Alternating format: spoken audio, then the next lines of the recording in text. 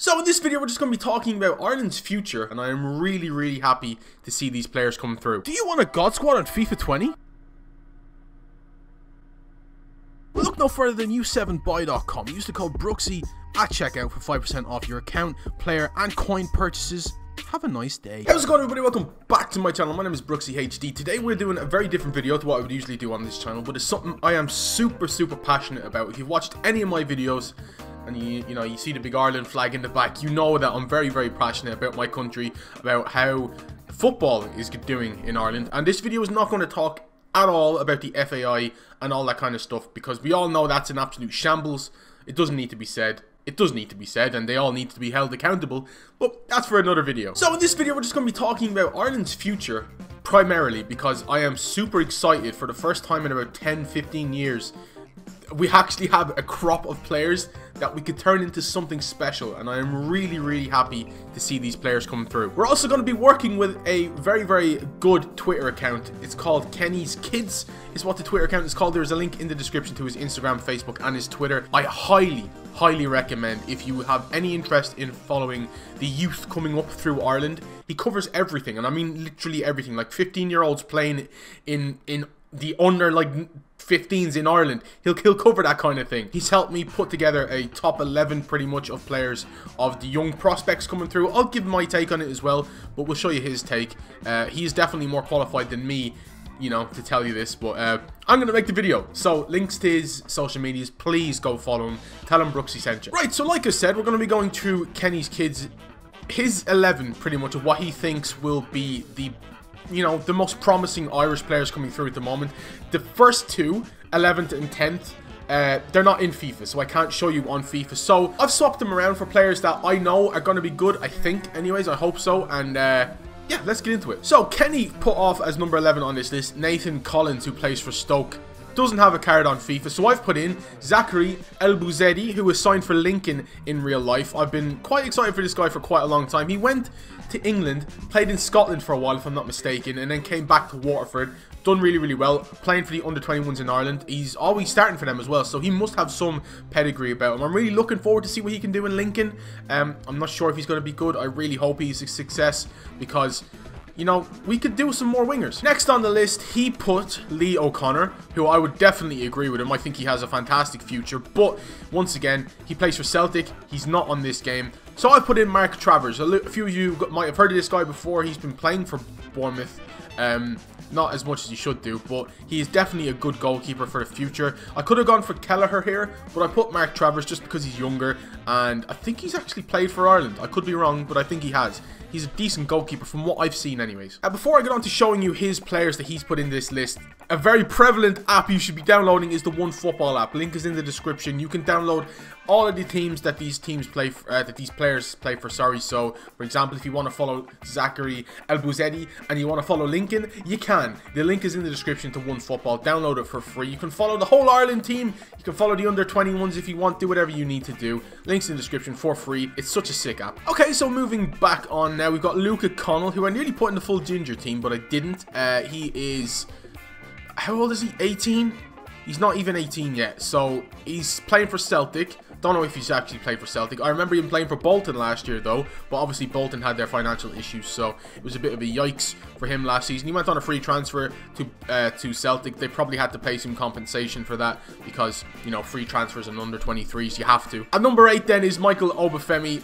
If you asked me this last year, he would have been number 1, being brutally honest, but he has had a lot of game time for a young player in the Premier League. He's still only 19. Is he even 19? I don't even think he is. He is, he has the potential. He hasn't really done much, bar that goal against Chelsea. I'll give him that. He scored 1 goal last season in the Premier League, and now he scored 1 in this season as well. From what I can see, he's very one-dimensional. So if he starts running, he can't, dribble past the player. I could be proven wrong. I really hope I am, but from what I've seen so far, once again, this is just all my opinion. Just want to clarify that. He can run straight. He can run fairly fast. He's a strong lad as well. But does he have that little bit of finesse at the moment? That goal against Chelsea showed that he could do in the future. But for right now, I don't think he's right, up there.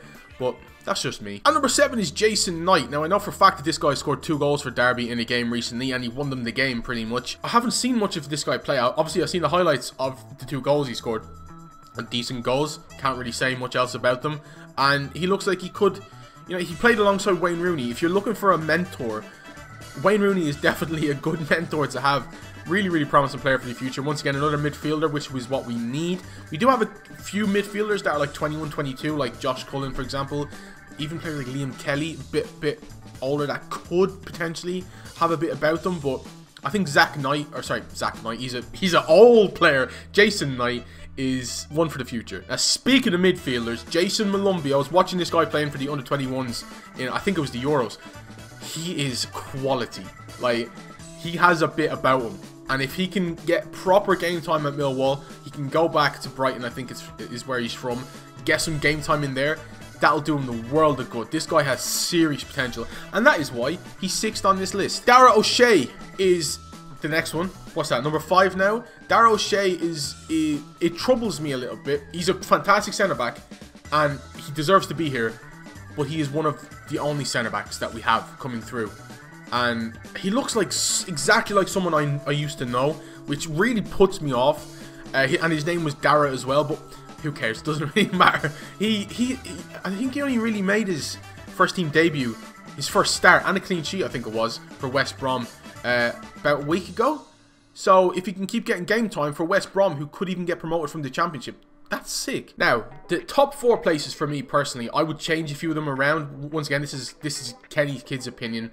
I would personally change him around a little bit. Aaron Connolly is 4th on this list, and Aaron Connolly has actually scored goals in the Premier League, quite a few of them. He scored 2 against Spurs in the Premier League. Yes, Spurs were really bad at the time, but it doesn't matter. It's still against like Jan Vertonghen, Davinson Sanchez, Alderweireld, whoever they had playing at the time. He still scored against them, which is incredible. I've seen this guy play for Ireland now quite a few times, and I can honestly say he has a really, really good future. He just needs to keep playing, keep getting game time, keep learning from the players that he's playing with. And at Brighton, is there... I mean, yeah, I suppose Glenn Murray is like the main one you can get any teachings off, any mentoring off. But even Neil Maupay is a really, really good finisher. So maybe him and Aaron can, you know, link up, get some target practice in or whatever. Maybe help him score more. But he's really, really fast. 70 pace on his FIFA card is ridiculous. And I think this guy has a really good future. Now, Adam Idah. I've known about Adam Idah for about 3 years now. And that's saying something considering he is only 18. He's been talked about for a long time. He is, of all the players on this team, physically, and I mean as a pure physical specimen, 6'3", okay? I don't know whether that's completely correct. It could be 6'2", something like that. But he played for Norwich against Preston in the FA Cup. Scored a hat-trick, which is why I would assume he's so high up on Kenny Kids' list. He's a talent. He's a little bit, you know, he can skill pass people. I've seen him do it. But I've also seen him try it and fail, especially in the under-21s. I can't remember what game it was, but he tried off a few skills, didn't really work. If he can hone that in, we need a player like that. We need a player that can men. And if he's 6'3", he can get big, he can get fast, and he can score goals. And that's exactly what we need. Saying that though, we do have quite a few strikers coming through. Number 2 on Kenny Kids' list is Gavin bazunu, who I remember watching at Shamrock Rovers. I went to a few games, Shamrock Rovers, before he signed for Manchester City. He had already signed for City, I think, during a few of those games. But I wasn't at his debut game, but apparently on his debut game for Rovers, he played incredibly well. But I have seen him play quite a few times. He's a really, really good, agile goalkeeper. 6'2" is a bit small, but I'd say he's still going to grow a bit. I hope he does anyways. Haven't really seen much of him recently, obviously, because he hasn't played for City. But he has a future. He needs to go out on loan somewhere. I don't know where he's going to go out on loan. Or hope. Not hope, because that's not really nice. But, you know, hope he can get some game time with City, maybe, in a cup competition next season, possibly. If Bravo retires or something like that, and then Grimshaw doesn't play for City. Then, big old Gavin, or small old Gavin, whatever, can play for City. Now, number 1, I think, is fairly obvious. Number 1 on his list is Troy Parrott. I would somewhat agree with that, but at other points I wouldn't. Haven't seen much of him play. Haven't seen him score for Spurs yet. I don't think he has scored for Spurs. He's got an assist for Ireland. It was against New Zealand, to be fair to him, but his stature is definitely not 5'9", by the way. They've completely got this wrong. Once again, he's very much like Adam Idah, not as tall as Adam, but I know he can move. He's quite fast, really good finisher of the ball, can link play together, and he's playing at Spurs under Harry Kane. Would I say he's top of our prospects? Yes. Is he the closest to getting into the Ireland team as a full-timer? I'd say Aaron Connolly's just a little bit ahead of him, but he's definitely second, maybe third on this list. So this is basically the list. So, but obviously Zachary is 11th, Troy Parrott is first. You can work your way up through that. This is his list. It's a very, very good-looking list in terms of, I've seen pretty much all of these players play now. And I haven't seen bazunu play for City. I've seen him play for Rovers, obviously, but the future's looking bright, boys. It really, really is. If we can nurture these players to become Premier League players, even Championship players, as long as they're good for their respective teams, whoever they play for, I'm excited, man. I really am. The only issue is there's no wingers and there's no centre backs or full backs. Actually, defense is definitely lacking.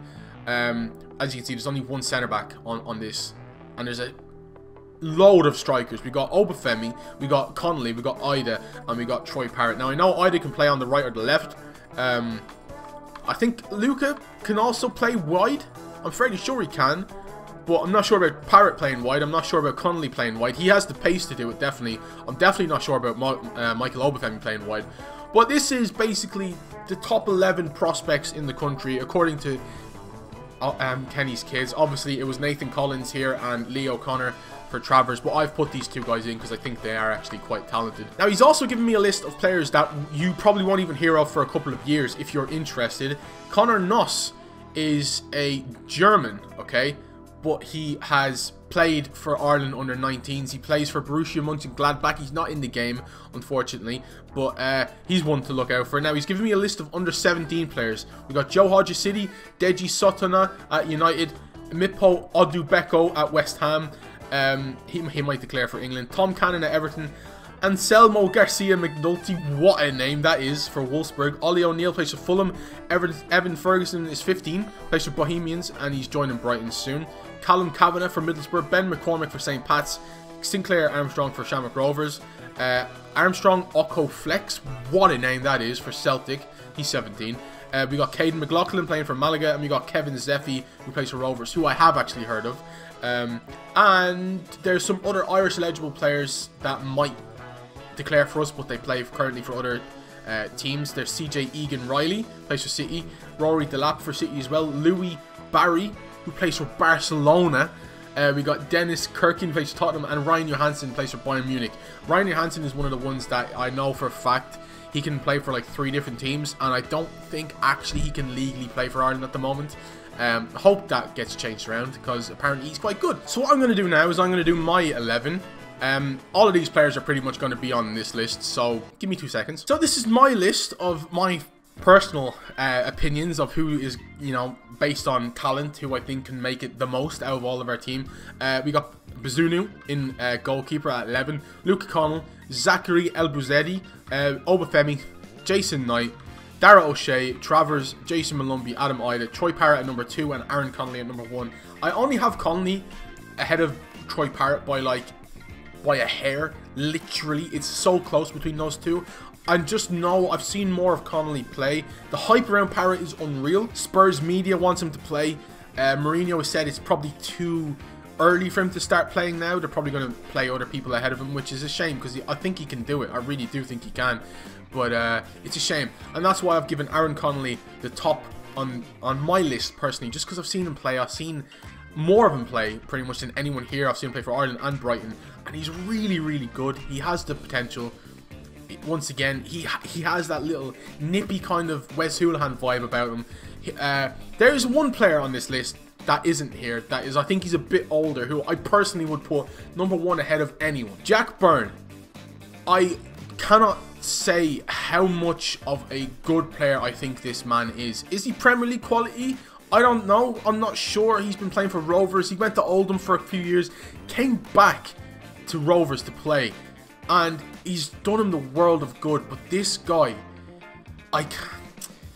when you compare the other midfielders that we have coming through, okay, we've got Luca Connell, we've got Jayson Knight, we got Jayson Molumby, Josh Cullen, we got Liam Kelly, we got a few midfielders that are a bit, you know, are probably Jack Byrne's age that could probably play, but Jack Byrne is the closest thing to me personally to Wes Hoolahan than that what we've had in so long. That wasn't very good English, but you know what I mean. 71 dribbling on this card is ridiculous. He should have way better dribbling than this.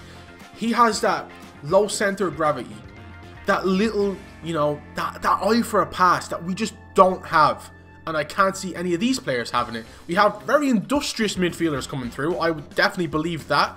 We maybe have some goal scorer midfielders, but we don't have a midfielder like Jack Byrne coming through, where he is the low center of gravity. He can spin on, like, you know, can spin on a dime, can turn around, run the other way completely. He might not be the fastest, but he's got an eye for a pass, and he's got the low center of gravity. Messi-esque. I would dare say he's probably the closest thing Ireland have to Messi, which is a very, very big comparison, but I truly believe that Jack Byrne is the future of Ireland if we can play him, and if he can get a good deal. I'm a massive Rovers fan.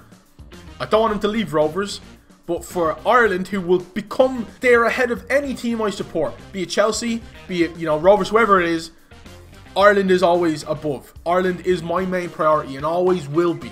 And I just hope Jack Byrne, for our sake, can get a move to a place where he's going to play, he's going to get good football under his, you know, under his skin, and he's going to play with a decent team that can actually use what he has. So, for example, get a load of assists. That's what we need in this team. We also need fullbacks and a couple of centre backs, which would really help, and maybe some wide players. What do you think? Tell me in the comment section down below. It's been a bit of a long video, and I hope, you know, you've watched it all. If you don't, that's totally okay with you. Once again, please, please, please go and follow Kenny's Kids. Absolutely fantastic Twitter account if you want to keep up to date with all the young Irish players coming through. You know, he's really, really good at what he does, so I would definitely recommend you go and follow him. Thank you very much for watching. If you want to see more Ireland videos talking about, you know, potential teams we could have in like 5 years or something like that, tell me in the comment section down below and I will do that for you. Or maybe if I could pick the Ireland team right now, the team I would pick, like that kind of thing, tell me in the comment section. I'll see you in the next video, boys. Have a wonderful day. Please like the video if you enjoyed, and I'll see you then. Bye.